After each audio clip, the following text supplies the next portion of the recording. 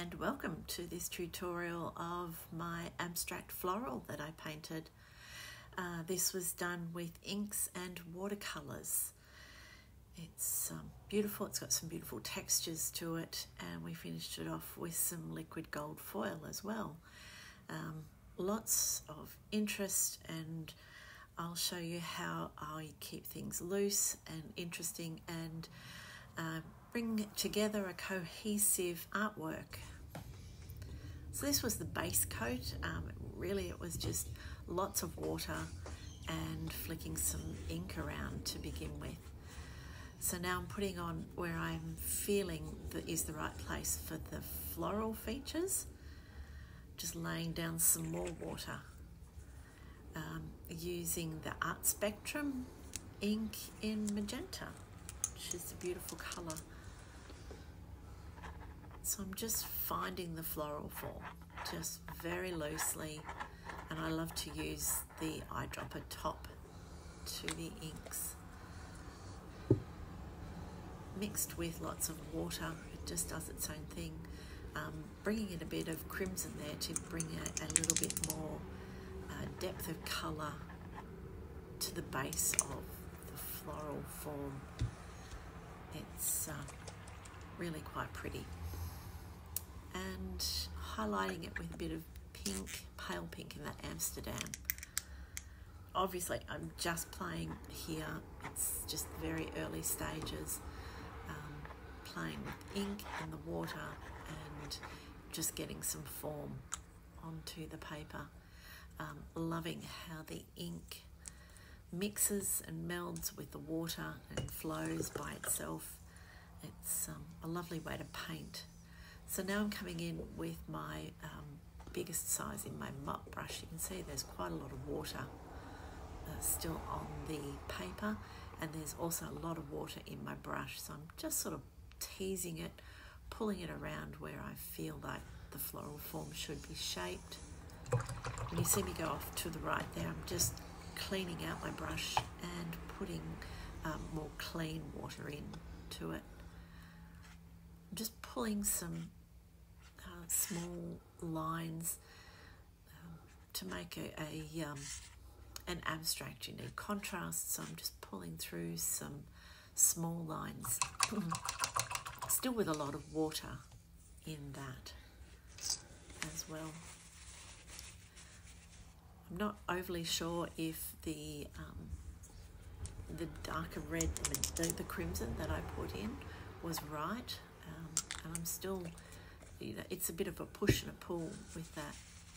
There's a lot of water on the paper.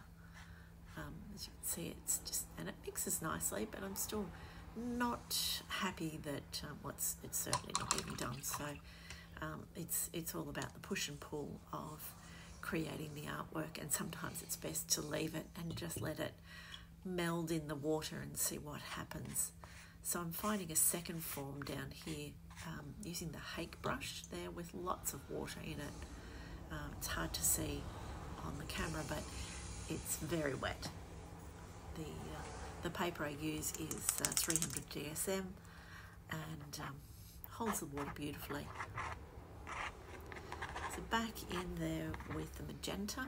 I don't think I used the crimson in this one, and this one feels like it's more of an open flower than the top one seems more like a bud. Still working a bit with composition and pulling things together and pushing them out. It's just ever so slightly with using the mop brush, like on its side rather than on the tip.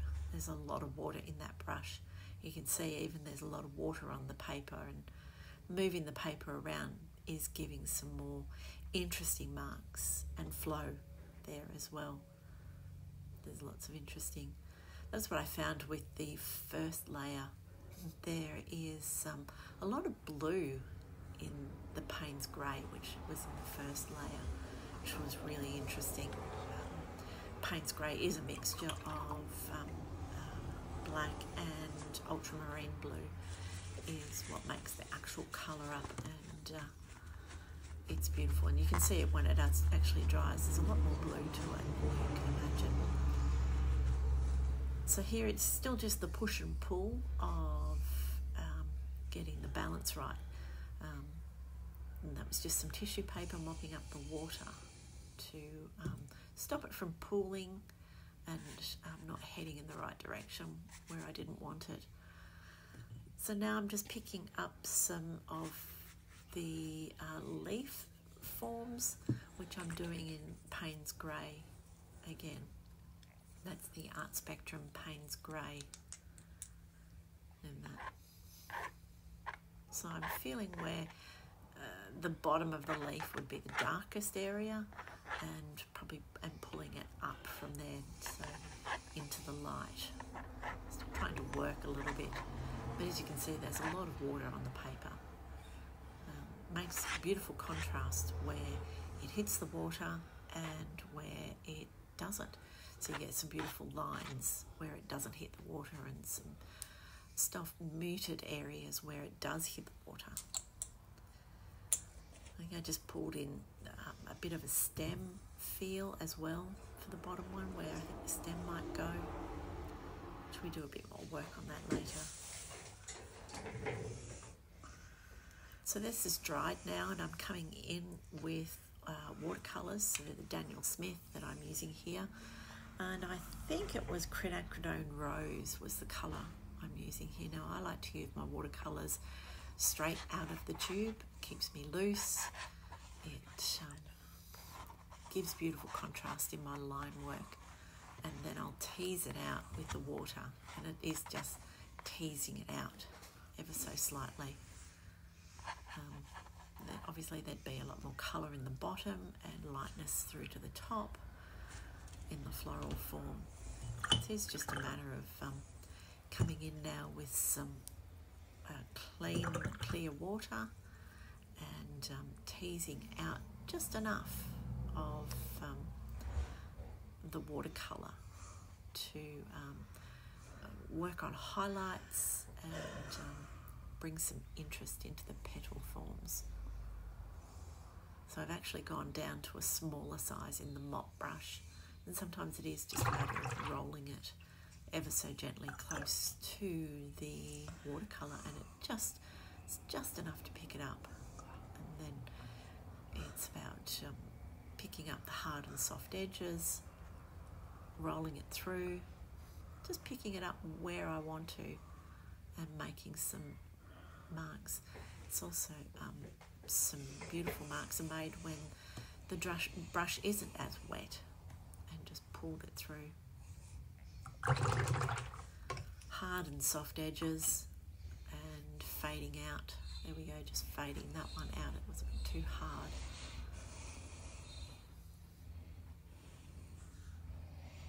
Play with the movement in the paper as well to give you some beautiful puddles and pools, which works beautifully.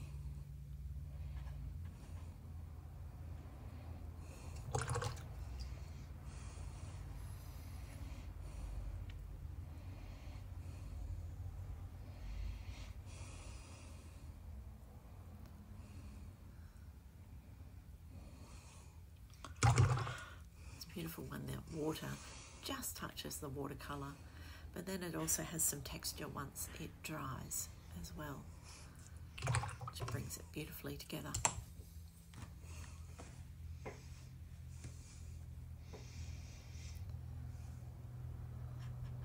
A fine rigger brush here, just picking up just a bit of colour, and in some of the darker areas it'll just pick up the colour beautifully and pull it out, bringing some interesting marks.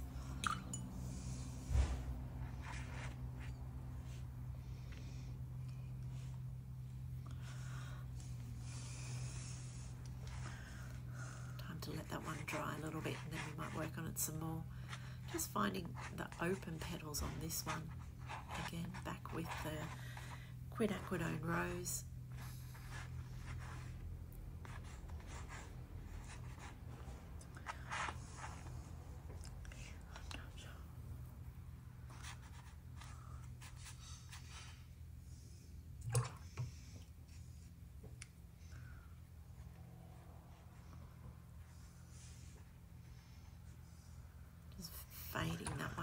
out into the background, that back petal of the open floral. And then they're a bit darker here at the front, more so than the back featured.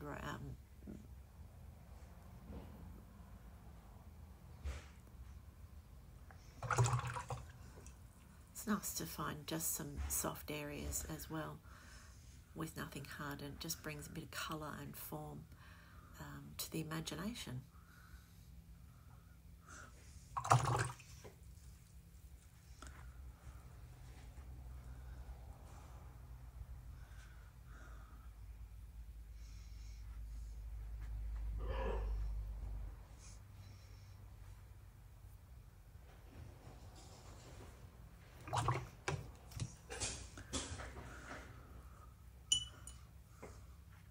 Also pick up some water with your brushes, just using a dry brush and picking up some of the water as well, and cleaning up little mistakes that you don't feel belong.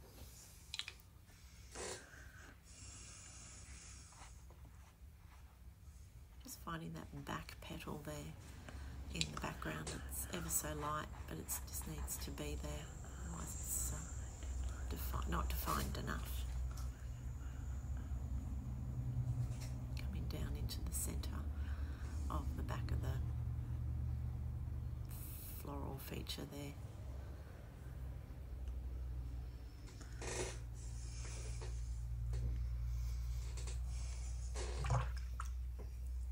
I think that's probably about it on that one.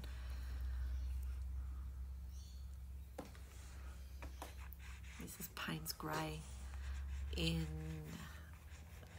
the Daniel Smith watercolours, just to bring through more of the stems, just to bring a bit of solid colour more into it for the stem area, and it does mix beautifully with that Quinacidone rose to make a beautiful colour.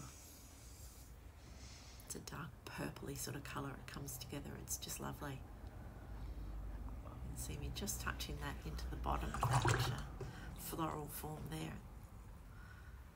And again, hard and soft edges, just to give the contrast.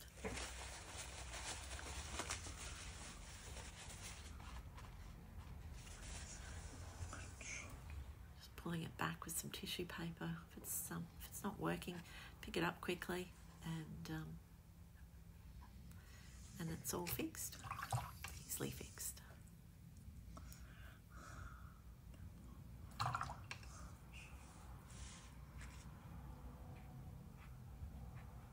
There you go, there's that beautiful purple in the bottom of that flower there. It's just lovely. It's maybe something that I will work with again in the future. Let's remember that. Quinacidone rose and Payne's Grey. Mix that together. Beautiful colour.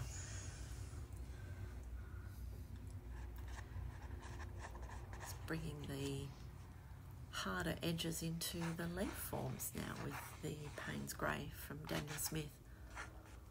You might think it looks excessive to use the beautiful watercolour straight on the paper, but it's just watercolour, it's just paint, it's there to be used, and it really does give a beautiful end feature to it.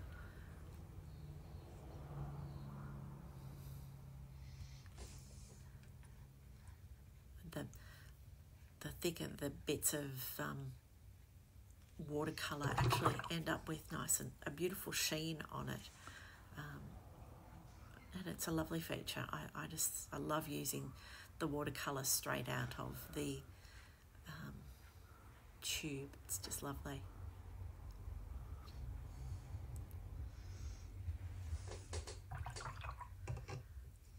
There we are again, hard and soft edges.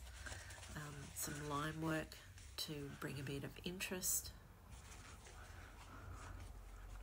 It's just some beautiful little spots in that where the blue has melded into the pink, and it's just lovely.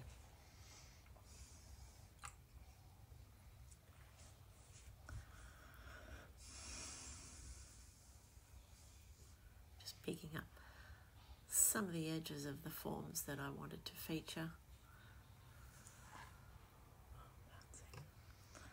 Just giving something that looks a bit like a petal at the bottom of that floral piece there. Something that's like a sepal or a petal off the bottom of the flower.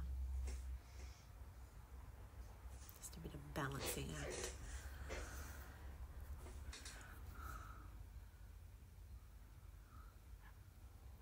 I think you just saw me actually put my paintbrush straight into the tube and to pick up a bit of paint that way. Don't be afraid, and don't be afraid of the watercolour, it's just beautiful.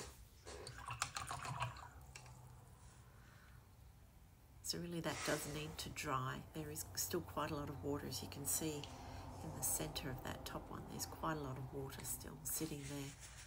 They do take a while to dry, and between layers.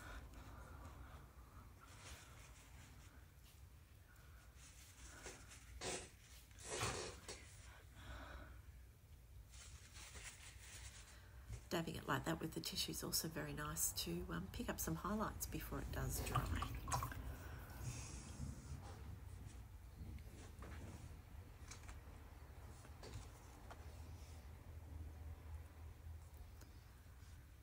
And sometimes it's best just to walk away and let it dry.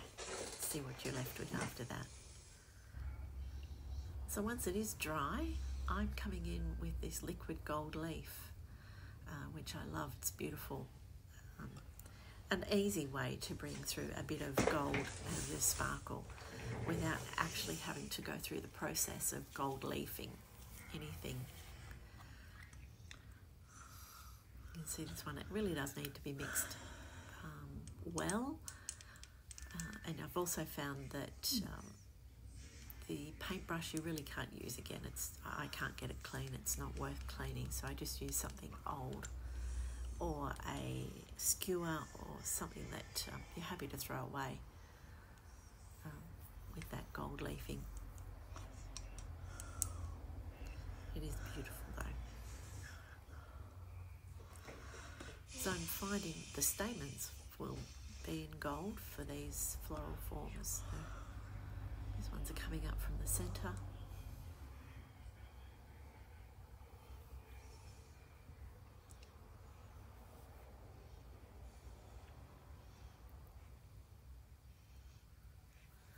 I'll list underneath all the inks and the Daniel Smith colours that I used, so you can know exactly what I've used, and that gold leaf as well. It's beautiful. So they'll all be listed below. Just making some little dots at the top of the stamen things, that trying not to overdo it at this stage.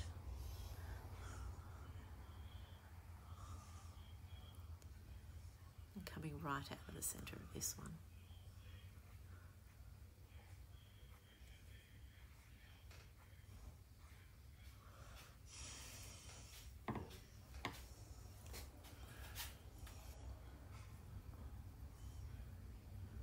Tiny little dots for the top of the stamens, and really it's not far off being finished.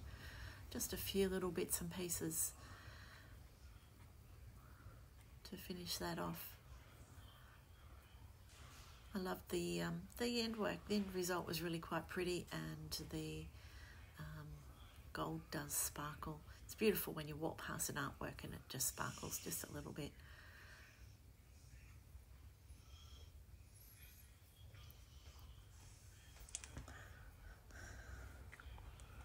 That's it for the gold. I think I do pick it up and show you. It does sparkle and it's really quite pretty, and it's even better once it's dried. So I hope you have enjoyed this. If you'd like any more information, just leave a message below. Anything you missed and you want to ask me about, there's that sparkle. It's very pretty. And that is the end result. So watercolour. Lots of water. Hope you've enjoyed.